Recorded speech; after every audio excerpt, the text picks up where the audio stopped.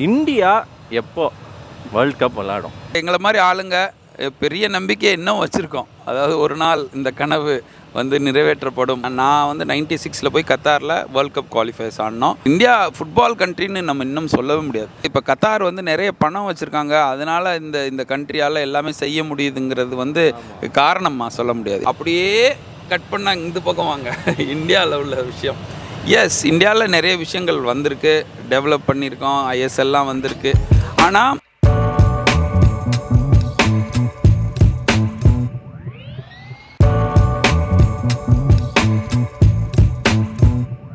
Okay, வணக்கம் மக்களே. இன்றைக்கி ஒரு சூப்பர்பான ரெண்டு பேரோட தான் நம்ம இருக்கோம். வேர்ல்ட் கப்போட ப்ரெடிக்ஷனை பற்றி தான் நம்ம பேச போகிறோம். வேர்ல்ட் கப்பை பற்றி நிறைய விஷயங்கள் பேச போகிறோம். பட் அதுக்கு முன்னாடி அவங்க ரெண்டு பேரை நான் இன்ட்ரடியூஸ் பண்ணிடுறேன். ஃபஸ்ட்டு நம்மளோட இருக்கிறது ராமன் விஜயன் சார். அவர் இந்தியாக்கெலாம் விளையாடிருக்காரு. மெயினாக இது வேர்ல்ட் கப்னால வேர்ல்ட் கப் குவாலிஃபைங்கே அண்ணன் விளையாடிருக்காரு. அது மட்டும் இல்லாமல் நேஷ்னல் லீக்கில் டாப் ஸ்கோரராக இருந்திருக்காரு. ஐ லீக்கில் வேரியஸ் கிளப்ஸ்க்கு விளையாடிருக்காரு. அது மட்டும் இல்லாமல் ஏ லைசன்ஸ் கோச் அவர். அது மட்டும் இல்லாமல் அவர் அகாடமியும் வச்சுருக்காரு. ஃபுட்பாலுக்கு நிறைய விஷயங்கள் நம்ம ஊரில் பண்ணிகிட்ருக்காரு. ஆனால் ரொம்ப நன்றிண்ணா இந்த interview ஒத்துன்றதுக்கு.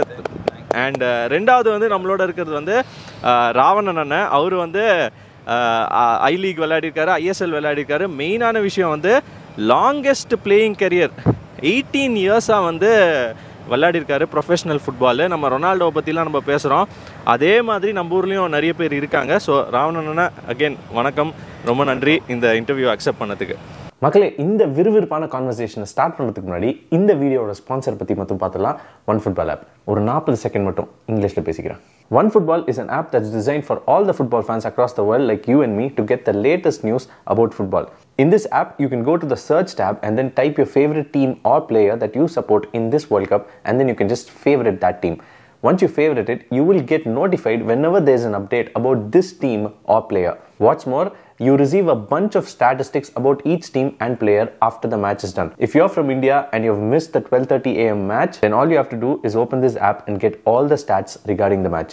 You can track transfer markets, you can watch highlights of videos and short football videos. One Football is a free app that's available for both Android and iOS, and if at all you guys want to download it, I provided a link in the description box, or simply you can scan this QR code that you see on the screen to download the app. Try it out, One Football app. Okay, so first of all டேரெக்டாக கேள்விக்கு போயிடலாண்ணே. இப்போ கத்தாரில் நடக்கிறது, நீங்கள் கத்தாரோட விளையாடிருக்கீங்க குவாலிஃபைங்க. அந்த experience எல்லாம் மக்களுக்கு சொல்லுங்கள். அண்ட் நாங்களாம் இப்போ இருக்கிற இந்த சப்ஸ்கிரைபர் ஜென்ரேஷன்லாம் ரொனால்டோ, மெஸ்ஸி அப்படியே வந்திருக்கோம். நீங்கள் எந்த ஏராலேருந்து வரீங்க? அப்போ எவ்வளோ கஷ்டமாக இருந்தது ஒரு வேர்ல்ட் கப் மேட்சை பார்க்குறது அப்படின்றது? ஏன்னா இப்போ மொபைலை ஓப்பன் பண்ணால் ஒரு ஆப்பை தட்டினா வந்துடுது. பட் நீங்கள் அப்போ எப்படி இருந்தது அந்த சிச்சுவேஷன்? வேர்ல்ட் கப் எப்போதுமே ஒரு பெரிய ஸ்பெஷல் எல்லாருக்குமே, அதாவது உலகம் பூராமே. நாங்கள் எங்கள் காலகட்டங்களில் உலகக்கோப்பை ஒரு மாபெரும் ஒரு விஷயம். அதாவது அதை பார்க்குறது அப்படிங்கிறது ஒரு கிடைக்காத விஷயம். 1986 அப்போ தான் டிவி வர ஆரம்பித்தது. எங்களையெல்லாம் ஹாஸ்டலில் நாங்கள் படிக்கும்போது எங்கள் கோச் ஒரு ஃப்ரெண்டு வீட்டுக்கு கூட்டி போய் நைட்டில் மேட்செல்லாம் பார்க்க கூட்டிகிட்டு போவார். ஸோ அப்போ தான் மரடோனாவோட எரா, அதாவது அந்த கோல்டன் டேஸ் ஃபுட்பாலோட, அதாவது உலகத்திலேயே என்னை கேட்டால் அந்த ஃபுட்பாலை எல்லாராலையும் திரும்பி பார்க்க வைக்கிற ஒரு விஷயத்தை கொண்டு வந்தது டியோகோ மரடோனா.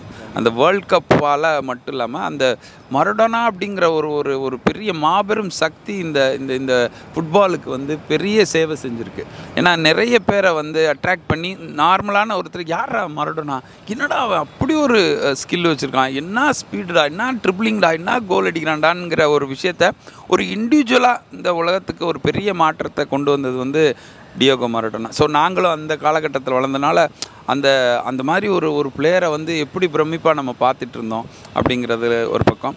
அண்டு காலங்கள் கொஞ்சம் கொஞ்சமாக மாற ஃபுட்பாலும் வேறு லெவலுக்கு வந்துடுச்சு.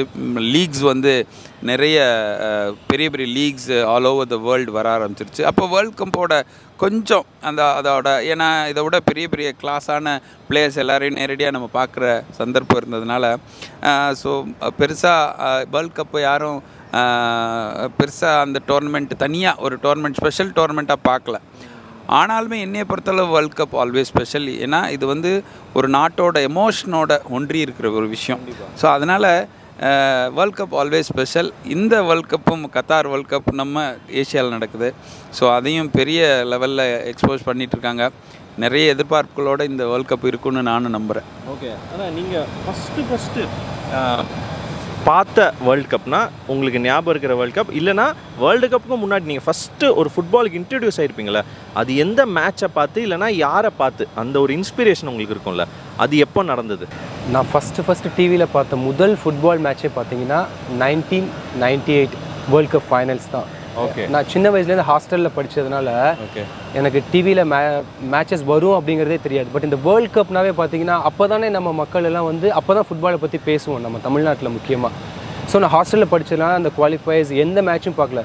ஃபைனல்ஸ்னால வந்து என்னோடய சீனியர்ஸ்லாம் ரெக்வெஸ்ட் பண்ணாங்க, வார்டன் கிட்ட ரெக்வெஸ்ட் பண்ணதுனால அந்த ஒரு மேட்ச் மட்டும் எங்களை பார்க்க அலோவ் பண்ணாங்க. ஸோ நான் பார்த்த ஃபஸ்ட் மேட்ச் வந்து அந்த பிரேசில் வெர்சஸ் ஃப்ரான்ஸ் ஃபைனல்ஸு. எல்லோரும் பிரேசில் ஏன்னா அந்த பீரியட் வந்து அந்த இடம் வந்து அவங்க டாமினேட் பண்ணிட்டு இருந்தாங்க இல்லையா ஃபுட்பாலில். அந்த டீமே வந்து அப்படியேப்பட்ட டீம். எனக்கு பிளேயர்ஸ் நேம் கூட எதுவும் தெரியாது அப்போ. பட் ஆனால் என்ன இன்ஸ்பயர் பண்ண வச்சுது அந்த ஃப்ரான்ஸ் வந்து அவங்களை அப்செட் பண்ணாங்களே 3-1 அப்படின்னு நினைக்கிறேன். அப்போ தான் ஜிடேன் வந்து பார்த்தீங்கன்னா அதுக்கு முன்னாடி வந்து எல்லாருக்கும் தெரிஞ்சு 3-0 பட் ஆனால் அவர் அந்த பெர்ஃபார்மன்ஸாக இருக்கட்டும் ஃபைனல்ஸில். ஸோ அப்போலேருந்து நான் வந்து ஃப்ரான்ஸ் சப்போர்ட்டராகவே மாறிட்டேன். அதுக்கப்புறம் நான் ஃபுட்பாலை வந்து ஃபாலோ பண்ண ஆரம்பித்தேன். நான் பார்த்த ஃபஸ்ட்டு மேட்ச்னால் அதுதான் சொல்லுவேன். ரொம்ப எனக்கு வந்து என்னென்னா ரொம்ப இன்ஸ்பயர் ஆகிட்டேன் அந்த மேட்ச்சில் வந்து. அதுதான் அந்த இங்கிலாந்து அர்ஜென்டினாவோட 86 வேர்ல்ட் கப் வந்து இன்றைக்கும் அந்த கோலை எப்படி 2 கோலு, ஒன்று வந்து கான்ட்ரவர்சியல் ஹேண்ட் ஆஃப் காடோட ஒரு விஷயம், ரெண்டாவது வந்து அந்த எக்ஸ்ட்ராடினரி அதாவது வேர்ல்ட் கிளாஸ் ஆஃப் கிரவுண்ட்லேருந்து ஒரு 5 பேர் அனாவசியமாக ட்ரிபிள் பண்ணி போய் அடித்த கோல். இந்த 2 கோலுக்கும் காரணம் நான் சொன்ன மரடோனா. ஸோ இந்த மேட்ச் வந்து பெரிய தாக்கத்தை ஏற்படுத்துச்சு. ஏன்னா அந்த காலகட்டங்களில் இது வந்து ஏன்னா ஸ்டார் பிளேயர்ஸ் இந்த பக்கம் கேரி லினேக்கர்னு ஒரு பெரிய ஸ்டார், அதுவும் இங்கிலாந்து கேம்ஸாக இங்கிலாந்து வந்து ஒரு டாமினன்ட் ஃபுட்பால் ஆடிட்டு இருந்த ஒரு டைமில் ஒரு அர்ஜென்டினா அப்படிங்கிற ஒரு நாடையே நாங்களாம் அந்த காலத்தில் அப்போ தான் கேள்விப்படுறோம். ஏன்னா ஸோ பிரேசில் தான் டாமினேட் பண்ணிட்டு இருந்துச்சு. ஸோ அந்த வேர்ல்ட் கப்பில் பர்டிகுலர் அந்த 1 மேன் ஆர்மி மாதிரி மறுபடியும் நான் கொண்டுட்டு போன வேர்ல்ட் கப்பு வந்து இன்னமும் மனசுக்குள்ளே அப்படியே இன்னும் பசுமையாக இருக்குது. பழைய ரொனால்டோவோட அதாவது ரொனால்டோ வந்து லீக்ஸ் எல்லாம் கலக்கிக்கிட்டு இருக்காரு. பயங்கரமான டாப் நம்பர் 1 வாலண்டியர்லாம் ஜெயிச்சிருக்காரு. ஆனால் அந்த வேர்ல்ட் கப்பில் ரொம்ப பெரிய எதிர்பார்ப்பு. ஃபைனலும் வந்துருச்சு. ரொனால்டோ ஒரு 4 கோல் அடிச்சிருந்தார். ஸோ அந்த எப்படியும் வேறு யாருமே ஃப்ரான்ஸை நினைக்கவே இல்லை ஃப்ரான்ஸ் ஜெயிப்பாங்கன்னு. ஆனால் ஃப்ரான்ஸ் கம்ப்ளீட்டாக அந்த ஃபைனலில் இவங்களை வந்து காலி பண்ணிட்டாங்க. ஸோ ரொனால்டோக்கு வந்து பெரிய கிரிட்டிசிசம் அந்த டோர்னமெண்ட் முடிஞ்சோடனே. ஏன்னா அவரால் ஜெயிக்கும்னு நினச்சிட்டு இருந்தவங்களுக்கு பார்த்திங்கன்னா பெரிய தோல்வி. ஸோ ரொனால்டோ பெரிய கான்ட்ரவர்சிலாம் சந்தித்தார் அந்த டைமில். ஓகே, ஸோ எனக்கு வந்து ஞாபகம் இருக்கிற அந்த வேர்ல்ட் கப்னா என்னோடது வந்து அந்த 2002 வேர்ல்ட் கப்னா. அப்போ தான் அந்த நீங்கள் சொன்ன அதே ரொனால்டோ வந்து ட்ரையாங்கிள் ஹேர் ஸ்டைல் வச்சார். அதை வந்து ஆனால் நானும் வைக்க ட்ரை பண்ணேன், வீட்டில் செம்மடி வாங்கினேன் நான். ஆனால் அது நான் அலோவ் பண்ணல. பட் ஆனால் இப்போ நீங்கள் சொல்கிறத பார்த்தா உங்களோட எராவில் வந்து அந்த டிவின்றதே ரொம்ப ரேராக இருந்திருக்குமேண்ணா. அது எப்படி நீங்கள் வந்து அதை வந்து போய் எவ்வளோ கஷ்டமாக இருந்தது அந்த டிவியை போய் நீங்கள் ஒரு இடத்துல போய் பார்க்குறதுன்றது எவ்வளோ கஷ்டமாக இருந்தது? அதுதான் நாங்கள் ஹாஸ்டலில் படிக்கும்போது எங்களை கோச் வந்து கூட்டிகிட்டு போய் ஒருத்தவங்க வீடு, அவங்க ஒரு சின்ன வீட்டில் இருந்தாங்க. ஃப்ரெண்டு எங்களோட கோச்சோட ஃப்ரெண்டு வீட்டில் நைட்டு அது 1:30 மணிக்கு மேட்ச் நடக்கும்.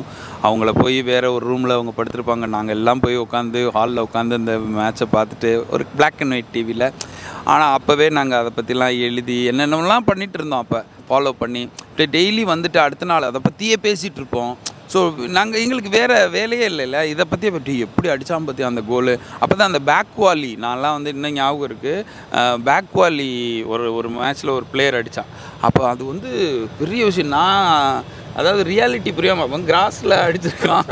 ரியாலிட்டி புரியாமல் நம்ம தரையில் வந்து அடிச்சு 2 நாள் பின்னாடியெல்லாம் வலி அந்த மாதிரியான விஷயம். அதாவது லாங் ஜம்ப் பிட்டில் அடிக்கலாம் அப்படின்னு சொல்லிட்டு லாங் ஜம்ப் பிட்டில் தான் நின்னேன்.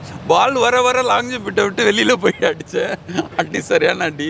ஸோ ஆனால் அந்த மாதிரியான ஒரு எப்படி இன்ஸ்பயர் ஆகி ஒரு விஷயத்தை செய்ய தோணுது அப்படிங்கிறது அப்போ தான் அந்த வளர்ந்து வர்ற டைமில் பிளேயராக வளர்ந்து வர்ற டைமில் அப்போ இல்லை 86 வேர்ல்ட் கப் பார்த்தோம்னு சொல்லிட்டோம். அப்புறம் என்ன அது வந்து என்ன ஒரு 9th படிக்கிறோன்னா என்ன ஒரு 16 15 14 இயர்ஸ் இருக்கும்னு 13 14 இருக்கும் இந்த மாதிரி. நீங்கள் சொல்லுங்கண்ணா, அந்த டிவின்ற அந்த விஷயம் நீங்கள் போய் பார்க்கணும் ஒரு மேட்ச் அப்படின்னா எவ்வளோ டைம் எடுத்தது ஒரு பிளானிங்க்கு? ஏன்னா இப்போ வந்து அசால்ட்டாக நம்ம ஓப்பன் பண்ணுறோம், அப்படி தட்டினா என்ன அது ரீப்ளே வருது, கோல்ஸ் ஹைலைட்ஸு என்னத்தை வேணால் பார்க்க வேண்டியிருக்கு. இப்போ ஓவர்லோட் ஆகி போச்சு, எதை பார்க்குறதுன்னு தெரில. இப்போ அப்போ எப்படி இருந்தது அது? அப்போது நான் 98 வேர்ல்ட் கப் ஃபைனல்ஸ் இல்லையா, அதுக்கப்புறம் நான் அடுத்த மேட்ச் பார்த்தீங்கன்னா 2002 அதில் ஒரு 2 மேட்ச் பார்த்தேன். அகெயின் பிரேசில் ஃபைனல்ஸ் வின் பண்ணாங்க. அது ஏன்னா நான் ஹாஸ்டலில் தான் படித்தேன் சின்ன வயசுலேருந்தனால. கிராமத்தில் டிவி இருக்கும், பட் ஆனால் அப்போலாம் வந்து பார்த்திங்கன்னா கேபிள் இருந்தால் கூட அந்த ஸ்போர்ட்ஸ் சேனல்ஸ் வந்து அவைலபிளாக இருக்காது. யாராவது ஒருத்தவங்க வீட்டில் தான் எங்கேயாவது வச்சுருப்பாங்க. அது வந்து அந்த டைம் பார்த்திங்கன்னா மிட் நைட்டில் தான் வந்து மேட்சே வரும். ஸோ அடுத்தவங்க வீட்டில் போய் 12:30 1 o'clock பார்க்குறது அவ்வளோ பாசிபிள் கிடையாது. ஸோ நான் ஹாஸ்டலில் இருந்ததுனால என்னென்னா, ரொம்ப என்னோடய சீனியர்ஸ் எல்லாம் வந்து ரொம்ப ஃபுட்பால் ஃபேன்ஸாக இருப்பாங்க. அவங்களோட ரெக்வஸ்ட் பண்ணி இந்த மாதிரி ஏதாவது 1-2 ரொம்ப முக்கியமான மேட்சஸ் தான் பார்த்துருக்குறேன். நான் காலேஜ் முடித்ததுக்கு அப்புறம் தான் நான் ஆக்சுவலாக வந்து இந்த ப்ரீமியர் லீக், ஸ்பானிஷ் லீக்லாம் நான் த்ரூ அவுட்டாக ஃபாலோ பண்ண ஆரம்பித்ததே அப்போ தான். ஏன்னா அப்போ தான் நாங்கள் ப்ரொஃபஷனல் வந்தோம் காலேஜ் முடிச்சுட்டு. ஸோ அப்போ வந்து எங்களுக்குன்னு வந்து ப்ரொஃபஷனல் ஃபுட்பாலோட பிளேயர்ஸோட இருக்கிறதுனால அந்த டீம்ஸை ரெகுலராக ஃபாலோ பண்ண ஆரம்பித்தோம். ஸோ எங்களுக்கு வந்து அப்போ தான் வந்து நாங்கள் ஸ்போர்ட்ஸ் சேனல்ஸ்லாம் ரெகுலராக வச்சுக்கிட்டு பார்க்க ஆரம்பிச்சது. அதுக்கு முன்னாடி இந்த மாதிரி வேர்ல்ட் கப்ஸ் இதுதான் எங்களோட வந்து ஃபுட்பால்னால் உடனே வேர்ல்ட் கப் அந்த டயத்தில் தான் அந்த ஒரு ஃபீவர் வர மாதிரி புரியுது. அது ஒரு மேட்ச் தான் எங்களுக்கு ஆப்ஷன்ஸ். அதுவும் அந்த டிவி கிராமத்துக்கு போனால் அந்த சன் டிவி, இந்த பொதிகை சேனல் இந்த மாதிரி தான் ஏதோ இருக்கும். ஸோ ஸ்போர்ட்ஸ் சேனல் வந்து அவ்வளோ சீக்கிரமாக அக்சஸ் இல்லை எங்களுக்கு அப்போல்லாம். ஓகே சரிண்ணா, இப்போ இந்த வேர்ல்டு கப்புக்கு வருவோம். இப்போ வந்து நீங்கள் வந்து குவாலிஃபைங் இந்தியாவுக்காக விளையாடிருக்கீங்கண்ணா. மெயினான ஒரு கேள்வி வந்து எல்லாரும் வைக்கிறது வந்து பல வருஷமாக அதே தான் கேட்டுட்ருக்காங்க. அதையும் நானே உங்கள்கிட்ட கேட்டுறேன், இந்தியா எப்போ வேர்ல்ட் கப் விளையாடும்?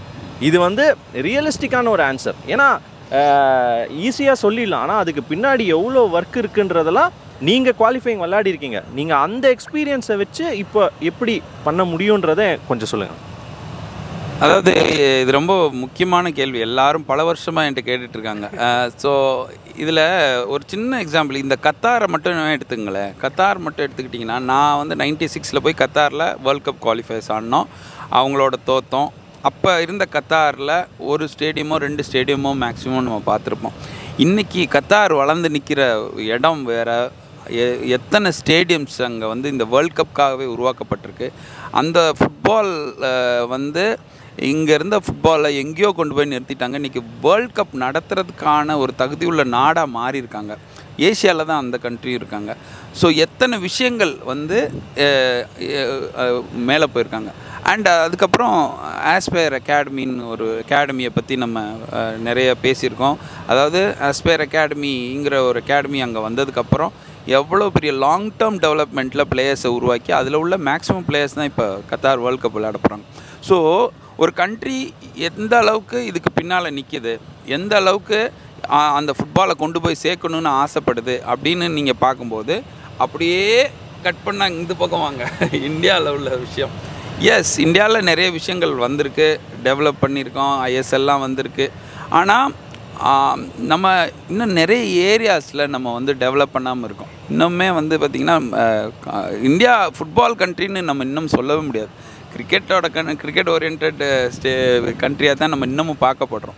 ஸோ இந்த விஷயம்லாம் எல்லா ஏரியாலையும் நம்ம டெவலப் ஆகும்போது தான் நிச்சயமாக வந்து நம்ம வந்து ஒரு வேர்ல்ட் கப் கனவை வந்து எட்ட முடியும். இன்றைக்கி வந்து 6 டீம் வந்து ஏஷியாவில் விளையாடுது. 6 டீம் விளையாடுறதே ஒரு பெரிய ஒரு கான்ஃபிடென்ஸை கொடுத்துருக்கு நம்மளுக்கு. ஸோ நம்ம அதனால் இன்னும் நாங்கள் எங்களை மாதிரி ஆளுங்க பெரிய நம்பிக்கையை இன்னும் வச்சுருக்கோம். அதாவது ஒரு நாள் இந்த கனவு வந்து நிறைவேற்றப்படும், இந்த தொடுவோம், வேர்ல்ட் கப் விளையாடுவோம் அப்படிங்கிற விஷயம் வந்து இதுக்கு பின்னால் நிறைய விஷயங்கள் இருக்குங்க. நாட் ஓன்லி பிளேயரை டெவலப் பண்ணுறது மட்டும் இல்லை, அதாவது என்டையர் கவர்மெண்ட்லேருந்து நிறைய ஏரியாவில் நம்ம வந்து ஒன்றா செயல்படும் போது தான் இந்த வேர்ல்ட் கப் கனவை நம்ம எட்ட முடியும். பிரதீப் அண்ணன் சொன்னாங்கல்ல, அதில் ஒரு பாயிண்ட் நான் சும்மா ஆட் பண்ணணுன்னு ஆசைப்பட்றேன்.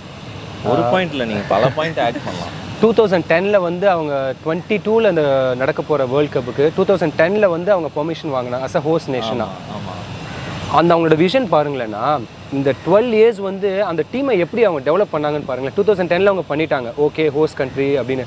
எல்லாரும் சொல்லுவாங்க கத்தார் வந்து பார்த்தீங்கன்னா குவாலிஃபை ஆகி வரல, அவங்க வந்து ஹோஸ்ட் நேஷனால வந்துட்டாங்க. பட் அந்த 10 இயர்ஸ் இந்த 11 இயர்ஸில் அவங்களோட அந்த க்ரோத் பார்த்தீங்கன்னா அந்த அண்டர் 13லேருந்து அந்த பிளேயர்ஸை பிக் பண்ணி அவங்கள அப்படியே டெவலப் பண்ணி அந்த ஒரே கோச் ஒர்க் பண்ணார். இப்போ இருக்கிற ஃபிலிக்ஸ் அந்த கோச் ஒர்க் பண்ணிவிட்டு கரெக்டாக வேர்ல்ட் கப் வரத்துக்கு முன்னாடி 2019 முதல் முறையாக அவங்க வந்து ஏஷியா சாம்பியன்ஸ் ஆகிட்டாங்க.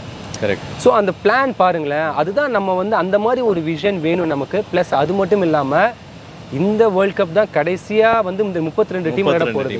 அடுத்த தடவை வந்து 48 டீம்ஸ். அதுதான் நான் கேட்கலாம்னு சான்ஸ் வந்து இன்னும் ஓப்பனாக இருக்குண்ணா. ஸோ சீக்கிரம் நம்ம பார்க்கலாம் அப்படின்னு நினைக்கிறேன். ஆமாம். ஓகே சரி, அப்போனா வந்து 48 டீம்ஸாக ஆகும்போது இந்தியாவுக்கு சான்ஸ் இருக்குது அப்படின்னு நினைக்கிறீங்களா? எவ்வளோ சீக்கிரத்தில் நம்ம அதை பார்க்கலான்னு நினைக்கிறீங்க? அதுதான் இப்போ அதில் கூட நம்ம வந்து கன்ஃபார்மாக சொல்லிட முடியாது தான், அது உண்மையான ஸ்டேட்மெண்ட். நம்ம ரெண்டாவது இதுக்கு வந்து இப்போ கத்தார் வந்து நிறைய பணம் வச்சுருக்காங்க, அதனால் இந்த கண்ட்ரியால் எல்லாமே செய்ய முடியுதுங்கிறது வந்து காரணமாக சொல்ல முடியாது. ஏன்னா பணம் மட்டும் இங்கே காரணம் கிடையாது. ஒரு பேசிக்காக ஒரு entire கண்ட்ரியே they wanted to play for World Cup, இந்த wanted to win World Cup அப்படிங்கிற ஒரு இதுதான். ஸோ அதனால் நம்ம ஊரில் மற்ற விஷயங்கள் எல்லாத்துக்குமே நம்மளால் செய்ய முடியுது, இன்ஃப்ரா டெவலப் பண்ண முடியுது, எல்லா விஷயத்தையும் செய்ய முடியுது. ஏன் இந்த ஃபுட்பால் அடுத்த லெவலுக்கு கொண்டுட்டு போக முடியாது? ஸோ அப்போது எல்லோரும் சேர்ந்து இதுக்கு மெனக்கடும் போது தான் இந்த ஃபுட்பாலை வந்து நம்ம வேர்ல்ட் கப் லெவலுக்கு எடுத்துகிட்டு போக முடியும். இப்போது ஒரு ஹாட் டாபிக் போயிட்டுருக்கு, ரொனால்டோவோட அந்த இன்டர்வியூனா. இந்த காலத்துலேயும் இந்த மாதிரி பிரச்சனைகள் இருந்திருக்கு. ரொனால்டோவை யாராலையும் டச் பண்ணவே முடியாது. ஆனால் ரொனால்டோ இந்த மாதிரி ஒரு விஷயத்தை could have handled better. as a பர்சனாக நீங்கள் பார்த்தீங்கன்னா சார் ரொம்ப நல்ல பிள்ளைல, சரி எப்படி இருக்கு பாரு, யார் அடித்தாலும் அது பாட்டு பேசாமல் போகுது. மெஸ்ஸி வந்து எப்படின்னா ஒரு ஃபேமிலியில் 5 குழந்தைங்க இருந்தாங்கன்னா கடைசி குழந்தை, நீங்கள் எதுவும் சொல்லக்கூடாது இடையில நான் முடிக்கிற வரைக்கும். ஆமாம்,